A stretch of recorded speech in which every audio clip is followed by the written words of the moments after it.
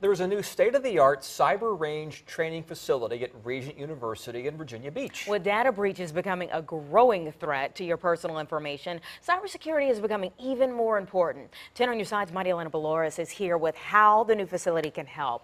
Its main goal is to be a training ground for students, giving them hands-on experience to respond to cyber attacks. And that hands-on experience comes in the form of simulations. The technology can simulate cyber attacks based off of real-world events, and then the students, of course, learn how to respond. It's that kind of training that officials believe can be effective in fighting cyber crimes. At first glance, it looks like any collegiate computer lab. But take one look at the monitors and the real-time tracking of cyber attacks happening around the world, and you know it's much more than that. Students and the professionals from all around the nation and the state, and tutor them. Adi Dar is the CEO of Cyberbit, the company that worked with Regent University to create the cyber range. He says there are at least 200,000 jobs in cybersecurity around the country. And Virginia Beach Mayor Will Sessoms hopes the cyber range keeps some of those jobs here. Virginia Beach is at the forefront of a proactive and aggressively approach to support the new technologies essential to our ever-changing global economy.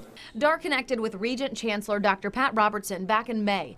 They won't say how much the project cost, but together they brought one of the U.S.'s largest cyber ranges to Virginia Beach. I want our students to be equipped to deal with the world, and I think this is going to prepare them in a way that's probably as significant as anything we could possibly do.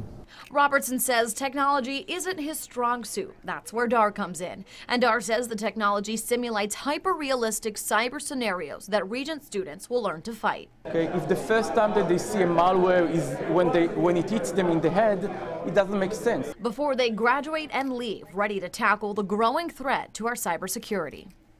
In spring 2018, Regent will host a cyber summit to discuss innovation, policy, and future cybersecurity risks. We'll have more information on that and how students can get involved in the program on WAVY.com. I'm Marielena Balouris, 10 on your side.